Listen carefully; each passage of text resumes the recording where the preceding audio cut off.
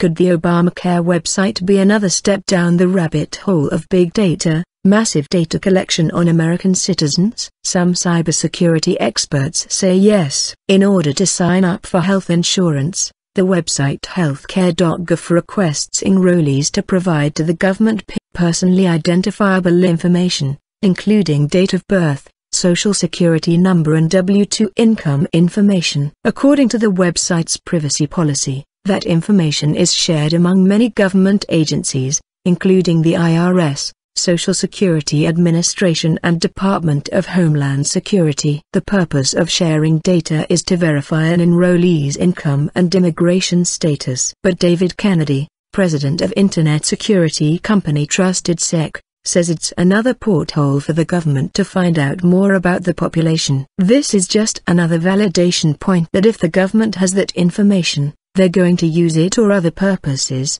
not just for the actual medical field or for your healthcare benefits, Kennedy told Fox News. It doesn't help that source code in the website's terms and conditions, which isn't on the main terms and conditions page, reads, "You have no reasonable expectation of privacy regarding any communication or data transiting or stored on this information system." According to a recent University of Chicago poll, 58% of people already think the government is doing a poor job at protecting their right to privacy. But another section of the source code sent an even more chilling message. It says, "At any time, and for any lawful government purpose, the government may monitor, intercept, and search and seize any communication or data transiting or stored on this information system." Government snooping on the Obamacare website certainly raises alarms. But Kennedy says even more concerning is that, according to his research, healthcare.gov is riddled with holes in security. "We can look at the code that's behind it,"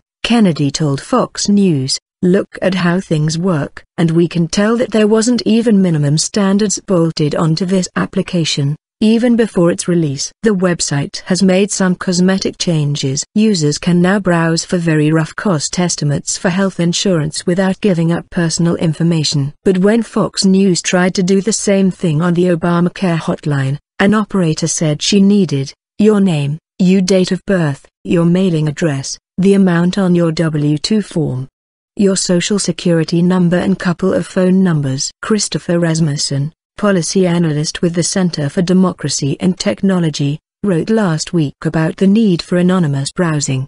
He says the fact that the telephone hotline still requires PIN in order to review health plans is a problem. To ask an applicant for social security number, sensitive information until they're absolutely ready to apply for a particular plan, should not happen, Rasmussen told Fox News. The government insists privacy of enrollees' information is a top priority. Health and Human Services Administrator Marilyn Tavenner told a congressional hearing, they can trust that the information they're providing is protected to the highest privacy standards. Kennedy disagrees. He said the government's prime focus has been on fixing the availability and functionality of the website. When all your attention is spent working on the front porch, it's easy for someone to slip in the back door. If I was allowed to attack the website by myself and I had approval to go and do it, he told Fox News, it would be very simple for me to break into it, steal all that information that's in the database including all of your personal information that you use to register for the site, social security numbers, everything like that.